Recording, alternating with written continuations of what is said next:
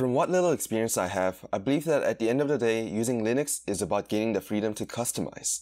With customization comes a great variety of choices, especially distros. There are many distros that are geared towards beginners like me. For one, there is Debian, which is a user-friendly operating system that has a desktop environment out of the box, which allows for a seamless transition into the Linux world. There is Linux Mint, one of the highest ranked distros on DistroWatch.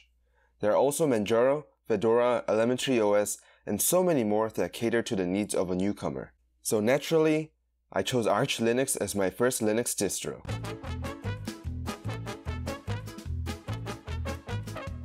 Turns out, starting with Arch Linux as a complete Linux beginner may not be the greatest idea of all time.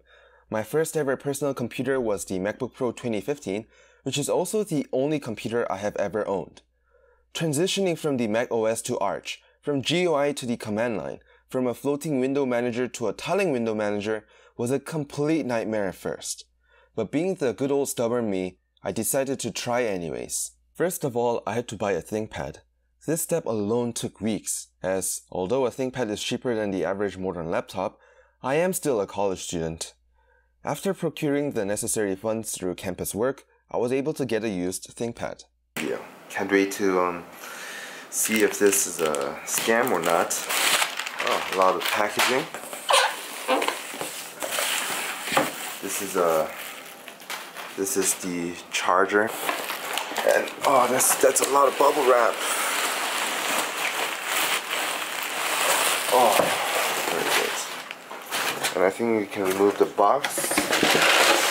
Yeah, there's nothing else in there. Wow. It's a little dusty. As you can see, it's an X220. If I can get to, yeah, there we go, X220. That is indeed a very nice keyboard. Trackpad, mouse, the track point, or whatever it's called. I'm a noob, okay? Then I see some green lights. I don't know if it's visible on the camera, but oh. Oh, okay. I have no idea how to boot into the BIOS. I probably have to look it up, but oh, okay. I have no idea how to use this track point, which I will have to learn because it is apparently very good. Yeah, I'm gonna use the trackpad for now. I then checked the BIOS to see if the infamous bio password and the CompuTrace were enabled. So many people on the forums warned me to watch out for these two, as they could make my life a whole lot worse. Thankfully, my ThinkPad had neither enabled. Beginner's luck, eh? Alright, some good news. I've been messing around with the BIOS for the last couple of minutes. I've been talking to the friend from Reddit a couple of minutes, and after some exploration, it seems like there was CompuTrace, but it was disabled. So it was not activated. So that was no problem. And as you can see, I'm in the password area, and it seems like it's all disabled.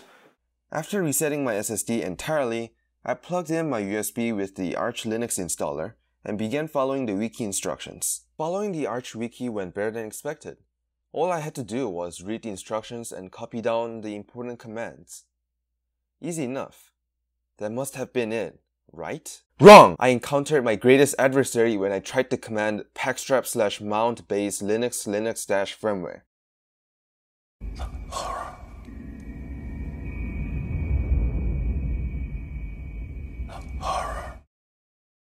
I still see that error message in my dreams at night, waking me up in a puddle of sweat with my heart pumping at 10,000 beats per minute. Over the course of the next few weeks, I scoured the web for possible solutions.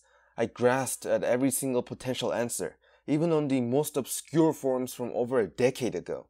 At first, I tried installing Arch Linux on VirtualBox to see if it is the Wi-Fi issue. As a college student, I use the campus Wi-Fi, which frequently blocks a variety of websites. So, it is not that far-fetched to assume that the institutional Wi-Fi may be preventing me from the holy haven of Linux. But when I tried installing on VirtualBox, it worked. So just a quick update. I went through and installed everything, like installed all the partitions and whatnot. and I try running this command again, and guess what? So my guess is that it's something to do with my ThinkPad or something with the Ethernet. I don't know. So that couldn't be it, right? I also thought it could be a time-date-CTL issue from a Reddit comment, but the installation didn't work even after I corrected the time. For weeks I tried every proposed solution, but nothing worked. Just when I was about to give up all hope, I decided to try fixing the Wi-Fi again one last time. This time, I used my handy Raspberry Pi to create a wireless access point. I connected my ThinkPad to my newly created hotspot, and subsequently... Let's go! Fixed it! Oh, I can't believe it. Oh my god. Oh no. So it was the Wi-Fi issue. Okay. Okay. So basically what I did was, like, the date thing didn't work. So I got on my handy Raspberry Pi. I created my own, you know, like a hotspot, I guess. Okay, so basically I created hotspot, you know, with OpenVPN, I believe it's called. I saw someone making a Wi-Fi hotspot with it. So I created a hotspot there, connected it here, and then boom. Yes! Yes! Oh, I'm so happy. Oh no. Okay, it was the Wi-Fi issue. It was the institutional Wi-Fi. My college, how could you? So Arch Linux is finally installing. I'm finally going to be able to make some progress. I'll be back in a few seconds after I yell out loud for a few more times. This little issue cost me weeks and weeks of progress, since apparently no one tried installing Arch Linux using WPA Enterprise Wi-Fi before. Or maybe I just suck at searching online. Either way, I was able to complete the rest of my setup with relative ease, and finally earned the cool Linux user badge everyone from r/UnixPorn has. I finished my initial ThinkPad Arch setup back in April, but I still had a long way to go. I was still encountering several issues, such as segmentation fault and long startup times. My computer was also completely barren, defaults everywhere. But hey, it all worked out in the end. I am getting acclimated to the Linux world day by day as I use my ThinkPad for basic tasks. I'm even writing this script on my ThinkPad.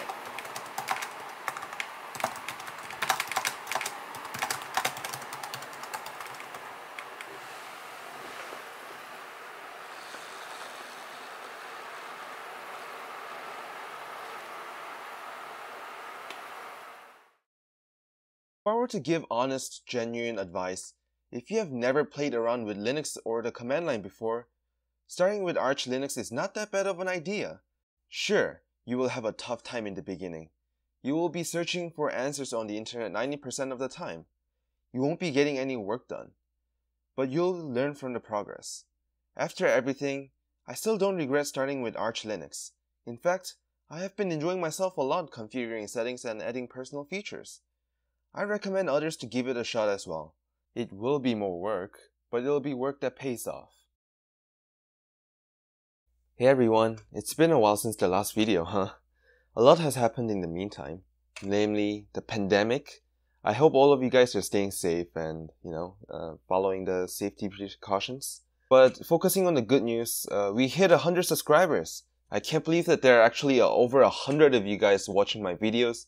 So thank you so much, and I will continue to make videos. I also made a personal website where I'll be uploading text versions of my videos and more.